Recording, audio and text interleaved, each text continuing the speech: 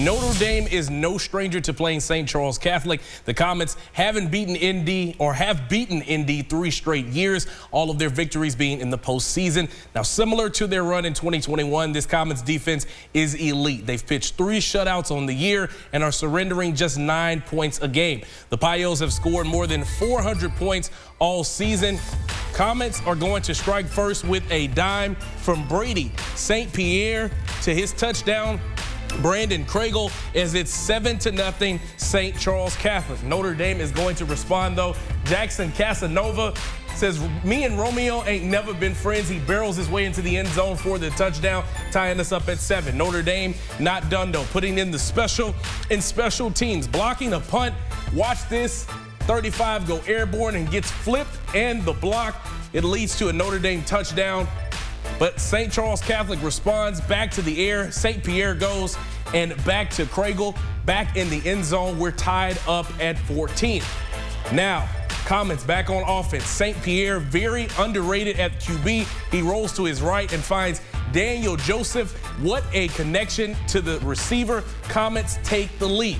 But they were not done. Third quarter, Notre Dame to punt. Caden Foster fields, makes 2 men miss, changes direction, catches the block, and he's going to weave and back and forth and reaches the end zone, making it 28-14. And the Comets keep on rolling as they move on with a victory, 31-21. Well, in case you missed it, in our game of the week, Cecilia moves on to the semifinal round with a victory over Jennings. Big win for the Bulldogs in the Battle of the Bulldogs. Our Elijah Nixon caught up with head coach Dennis Gaines after the win. Congratulations, Coach Skane. I know it was a 2-2 tie here for playoffs between you and Jennings. You come up and get this victory today. Just talk to me about what was the game plan for you guys this week.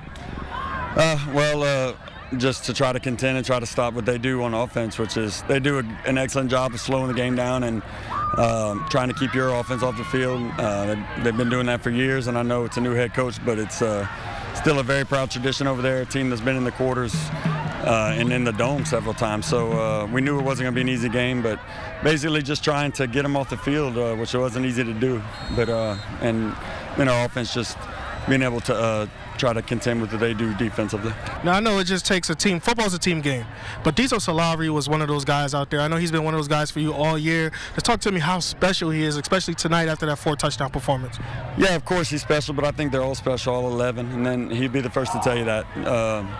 You know, it happens with 11 people doing the same thing over and over. And, yeah, Diesel gets a lot of the praise because he is a special athlete. But we got a lot of special guys on this football team, and he's one of 68 on the team and one of 11 on the offense. Now, second half, you guys came out swinging. You guys put up a lot of points on the board. I know last week was the same deal. Is it something about just coming out in the second half a little bit stronger for you guys? I think they take offense to being held, and you know, it's a good football team. You know, we've played a lot of good football teams, and it's not always going to be easy. And, you know, I think at halftime it's just kind of getting them to remember certain little things that maybe we're overlooking, but really it's just them coming out with the attitude of, hey, we need to get back on track and do what we're supposed to do. All right, he has a big semifinal matchup. We're waiting to see who they'll play. But as of right now, back to you guys in the studio. Thank you, Coach Gaines. Appreciate it, man. Thank you, sir.